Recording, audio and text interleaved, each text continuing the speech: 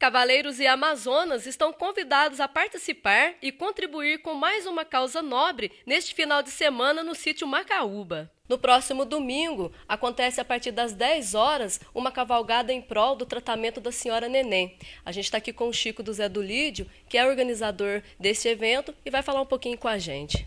Chico, fala um pouquinho para a gente sobre essa cavalgada e o objetivo dela.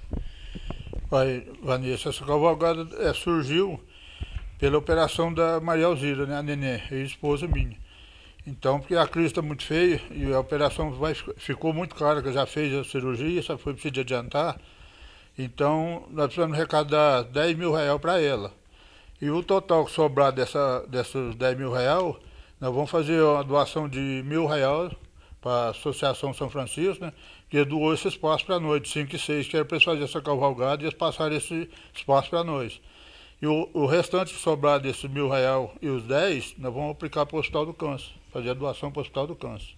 A concentração dos participantes será no sítio do Tião Novato, com destino ao Sítio Macaúba, e toda a organização das inscrições ficará a cargo da comitiva dos pervertidos. A cavalgada vai sair às 10 horas, lá do Sítio Tião Novato, né, com sentido ao Sítio Macaúba, às 10 horas.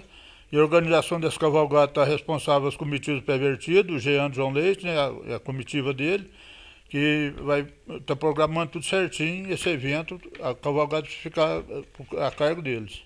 As atrações começam no sábado com shows e um completo serviço de bar. E já no domingo, após a chegada da cavalgada, será realizado um leilão de gado com várias prendas que já foram doadas. Tem lá o bar, que todo ano nós faz, né? Tem um bar bem montado com almoço.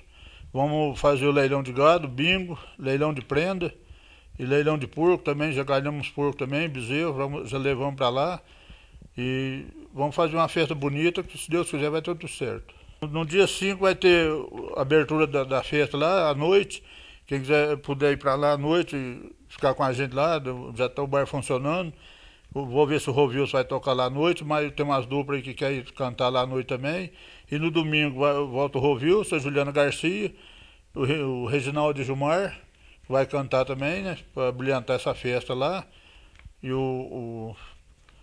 vamos fazer uma festa bem bonita. Chico faz um convite a toda a população de Carmo do Rio Claro e região que venha passar alguns momentos de descontração e contribuir com uma causa tão especial. Convidamos os cavaleiros e amazonas para participar, né, Vanessa?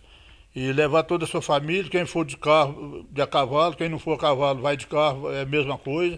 Já estão participando com a gente lá. E levar a sua família, convidar os amigos da toda a região aqui do Carmo do Rio Claro, Conceição Aparecida, todo o município do Carmo do Rio Claro. Eu convido de coração para todo mundo participar com nós. E já agradeço antecipadamente todas as pessoas que participaram e estão nos ajudando. Doações, informações ou dúvidas, é só entrar em contato com o Chico pelo telefone 99904-0673.